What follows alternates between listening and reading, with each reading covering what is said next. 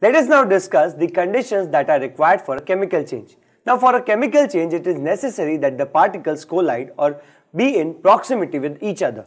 Now this can be done either by bringing them in close contact or by supplying them energy. So based on this, we can say that there are many conditions for a chemical change to undergo, first of which is mixing.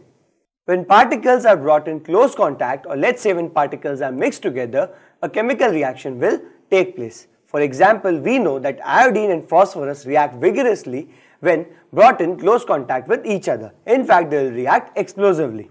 Now, also if we talk about the white colored lead nitrate, it upon reaction with potassium iodide gives us yellowish lead iodide. That is, the chemical reaction for the same can be written as Pb NO3 whole twice, that is white colored lead nitrate upon reaction with, as I said, potassium iodide will give us, the first product will of course be potassium nitrate and the other one will be yellowish potassium iodide, lead iodide.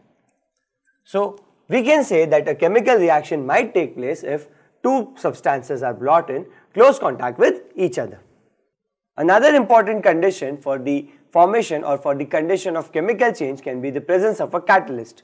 We know that certain chemical reactions might or might not take place, but in the presence of a catalyst, they might accelerate or decelerate. That is, their rate of reaction might increase or might as well decrease. For example, if we talk about the decomposition of potassium chlorate, it doesn't happen below 700 degrees Celsius, and even then the release of oxygen is very slow. But if we carry out the same reaction in the presence of manganese dioxide, then what will happen? Not only the reaction will take place at a very lower temperature, that is 300 degrees Celsius, also the rate of reaction or rate of formation of oxygen will be very fast. That is, if I have to write, well, we can say twice of KClO3 gives us 2 times KCl plus 3 O2.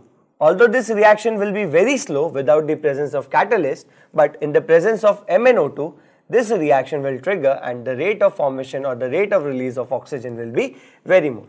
Now, based upon their action, catalysts can also be of two types. They can be positive catalyst, that is the one which increases the rate of reaction, are also known as catalytic promoters, and the others which decreases the rate of reaction are known as catalytic inhibitors. The first one, or the example of first one, can be seen in the release or in the decomposition of hydrogen peroxide. Now hydrogen peroxide, that is twice H2O2, or we can simply say H2O2 because 2 is nothing but the stoichiometry, decomposes into H2O, or I can say twice H2O plus O2 at a much faster rate if it is carried out in the presence of manganese dioxide, that is MnO2.